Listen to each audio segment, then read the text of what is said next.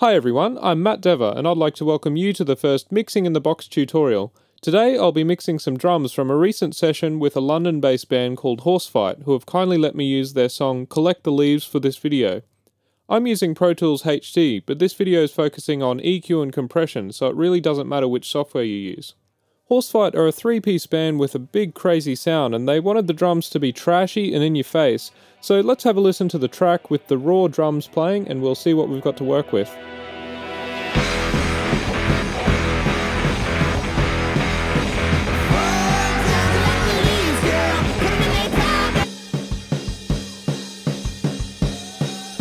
So as you can hear, the drums are definitely trashy, but they're not nearly punchy or clear enough for the song. So let's have a look at what we've got to work with.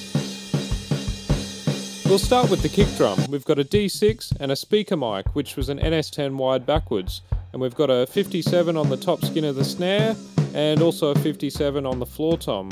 And overheads, we've got 414s, and the room mic was an NT2000 figure 8 pattern with the dead side of the pattern facing the kit.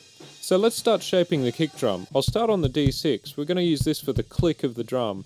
I'll use a gate and I'll reduce the attack and release time as fast as they go. Just try and get as much attack out of the sound as you can.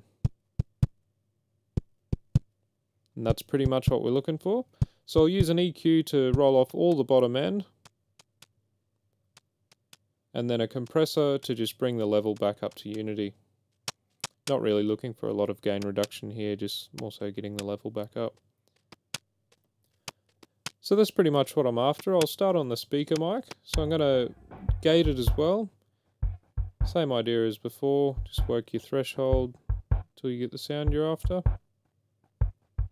That's pretty good. This is just going to be for the thumb, the low end. So I'll use an EQ and I'll roll off all the top end above about 150. And I'm also going to push about 60 Hz. So if you're listening to it on some bigger monitors, you'll really feel the low end when I push that up. And I'll just even out the in and out gain so we're not clipping anything. And I might just compress that a little bit. So I'll just copy a compressor over. And not so much for compression, more so just to bring up the level back to unity.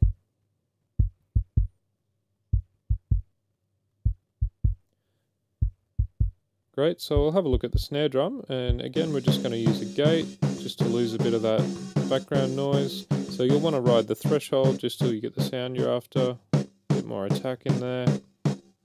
And I'll probably move the range up a little bit just so it's not quite as noticeable. Great. So I'm going to use an EQ just to bring out the mids in this. It's really going to be a trashy snare drum, so we're not going for hi-fi, we just want it to really punch out of the mix. Even a bit of really high end in there. So there's something ringing just down below. That's the one at 450. So just tidy that up a little bit. And again, just going to put a bit of compression on, not a great deal of gain reduction, just more so to bring it back to unity. Great, so I'll have a listen to the floor tom. Sounds pretty good straight off the mic, but just a bit of compression to fatten it up.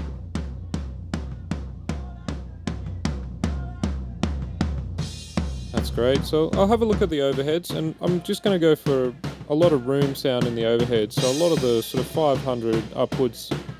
So I'll just roll off the bottom end. And the cymbals at the start, the crash cymbal is going to be really harsh, so I'm just going to pull a lot of that out, sort of the 5K area, and that'll compress pretty nicely too. Just got to be careful of how harsh it becomes. Let me pull a bit more out. So I'll copy those across, both overheads, and then panning left and right. There's your overheads.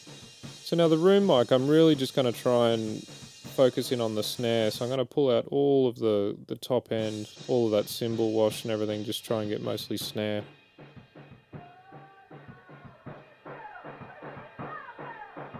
So that sort of looks like a pretty ugly EQ, but that's the sound I'm chasing, so that's fine.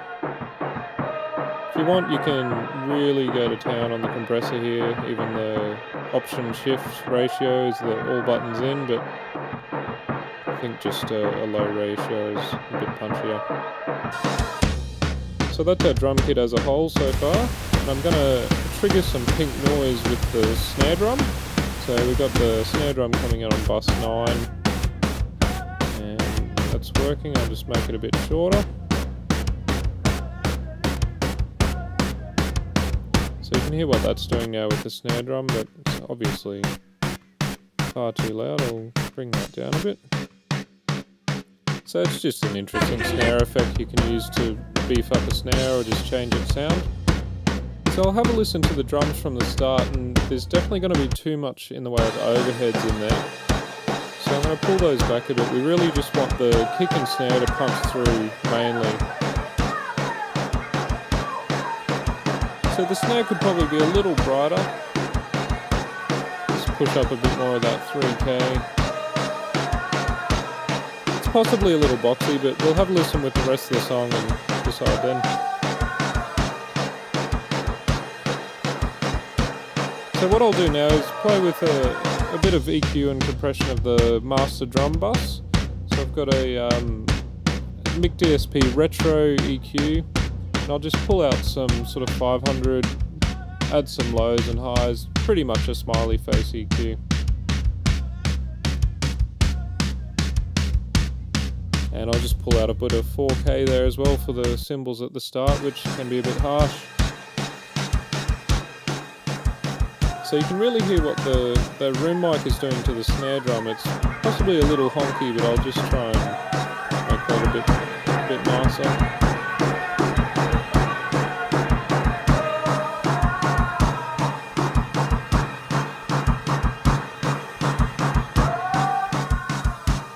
Okay. So now I'll put a limiter on the master bus, just to beef up the kit as a whole.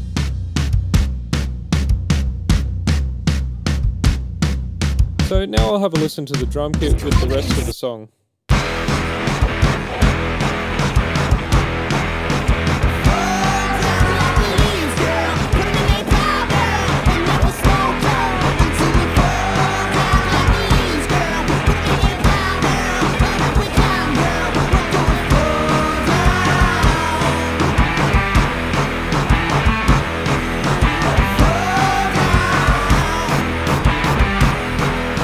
So that's sounding good. I'll just check the gain structure. We've got a couple of things clipping on the master bus. So I'll check the limiter and just back it off from 0 slightly. And also we're clipping the input of the EQ, which means the drum kit as a whole is coming into the bus too hot. So I'll bring back the whole drum kit in levels, so we won't clip the input or the output of the master bus anymore. Just not totally happy with the snare drum, I'll just have a play with that. So you can hear the room mics are acting as the reverb for the snare, so we can change the tone of that, and it really affects the snare quite a lot.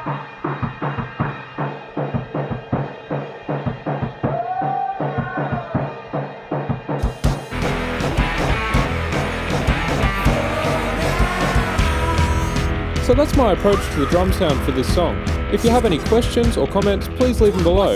Make sure you keep an eye out for more videos to come. Thanks so much for watching, and here's the rest of the song.